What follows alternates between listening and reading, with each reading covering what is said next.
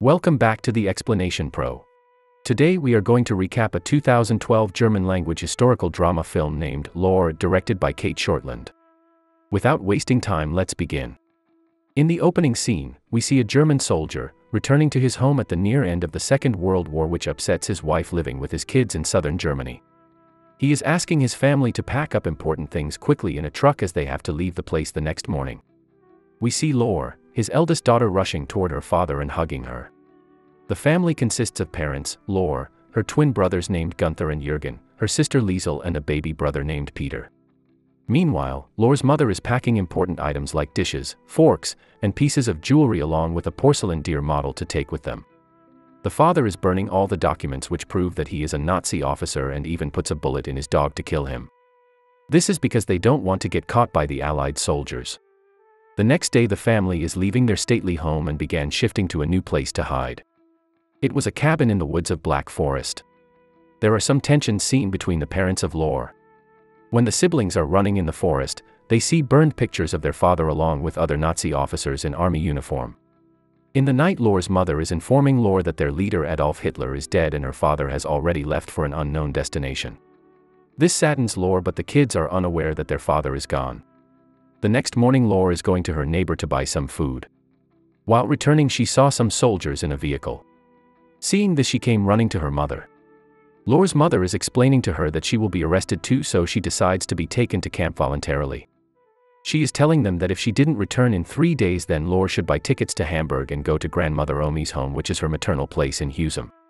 She gave Lore all the money and jewelry so that she could reach the destination along with the responsibility of a baby child, twin brothers, and a sister, and feed them through the journey.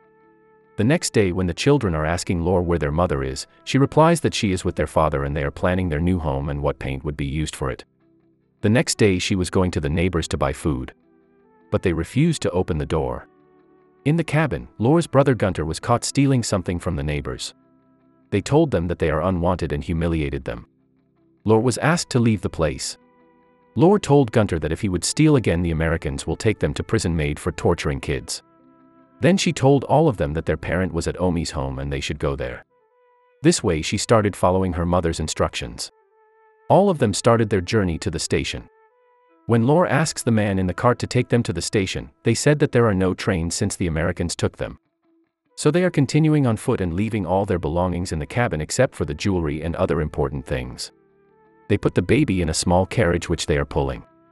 On their way, they see an empty abandoned home where they entered. A dead woman was laying there with blood all over her thigh. When Lore was entering the room, a young man was sleeping there.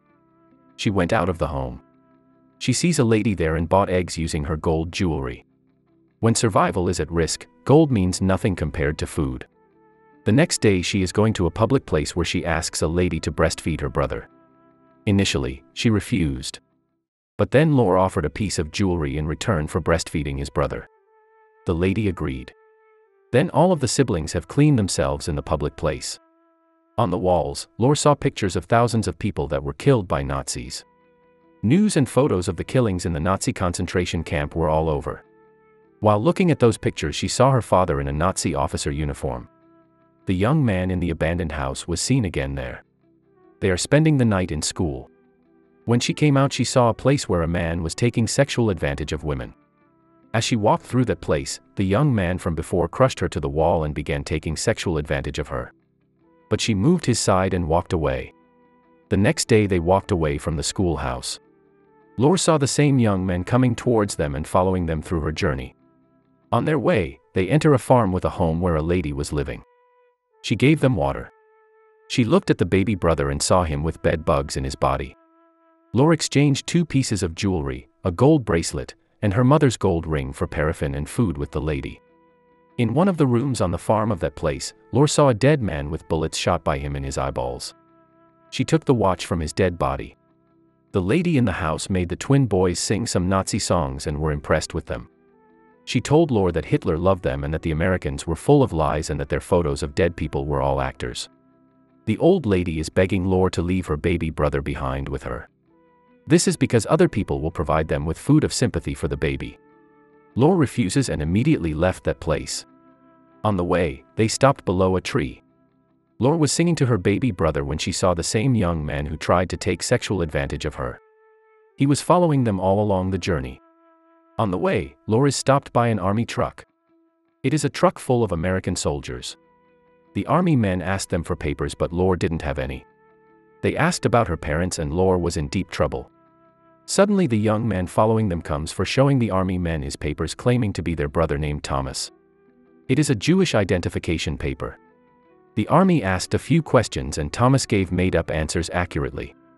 Then they gave them a lift. They slept in the woods. Laura becomes unconscious in the morning as she is sick. Thomas carried her in his arms to a nearby place where she woke up to see Thomas with food. All of them ate. At night Laura came to Thomas and told him to not touch their brothers since he is a Jew, and she saw it in her papers. Thomas started smoking and touched her legs. The next day when they were bathing in the pond, Laura's sister asked why she didn't like Thomas. She replied that Thomas gets food because of Peter and that's why he is sticking with them, and then calls him a parasite. Laura's sister tells that she likes him as he is taking care of them. Even the twin brothers are having fun bathing him. In the night Thomas touched Laura's leg and ran his hands through her hair. The next day Laura came to Thomas asking him what he wants. She took his hand, put it under her clothes, and fondles him. When he is laying his head against her legs, she pushed him and is going away. The next day they walked through the forest. Laura took her father's picture at the concentration camp and is burying them in mud. They are continuing their journey where they had to cross a river. But the problem was that the bridge was broken. Thomas is proposing an idea that if they can cross the river by swimming, he can help by taking Peter across with him. Laura refused by saying he will take Peter and leave them once he crosses the river. Laura is going down, leaving everyone in the upper land to find a way to cross the river. She saw a boatman there with a rowboat. She asked him to help them cross. But he was not interested to help them. Then she gave him the watch and the porcelain deer model. But the boatman laughed and refused to take it since they were of no value. She sees Thomas coming from the road behind. Then she let the boatman take sexual advantage of her when Thomas came from the back and hit him with a stone. They took the boat and rowed to the other side. Laura was completely moved away after this incident. She felt guilty. In the heat of guilt, she tried to drown herself with the baby Peter. But Thomas jumped in the water and took them out. He is taking Peter from Laura's arm out of the river. On the way, Thomas sees an army blockade where he showed his papers. The policemen are telling him that they are guarding the British sector. They are not allowed to cross to the other British side from the Soviet sector. He told them that the trains are running but they won't let them through. Laura is asking Thomas whether he said the policemen what they did and started going toward them. Thomas pulled her in time and tells her to go with him. Since there will be fewer chances of getting caught, that is why they decide to walk at night. In the woods, while they were resting by pitching camp, a smell was coming from the woods which caught Thomas's attention. Someone was cooking there. He asked everyone to keep quiet and lay down. He went towards the smell. They heard the sound of a man approaching them. Gunter misunderstood and ran towards him thinking it was Thomas. But the man is a Soviet soldier. Suddenly they hear gunshots and Gunter is shot dead. Thomas tells everyone to run away with a bag of food that he stole. Laura and their siblings cried for their brother, but the soldiers were coming toward them. Thomas is threatening them to leave if they do not run away. They are running to a safer place. Laura and his brother started sobbing at the death of his brother. Laura is saying Thomas that it was his fault, but Thomas is shouting at her, telling them that he told them to keep quiet and stay low. They kept walking and stopped at a place. They are arguing and Thomas decided that he is going to leave them there since the station was near and Laura had a baby, so they would let him enter. But Laura begged her to stay with them.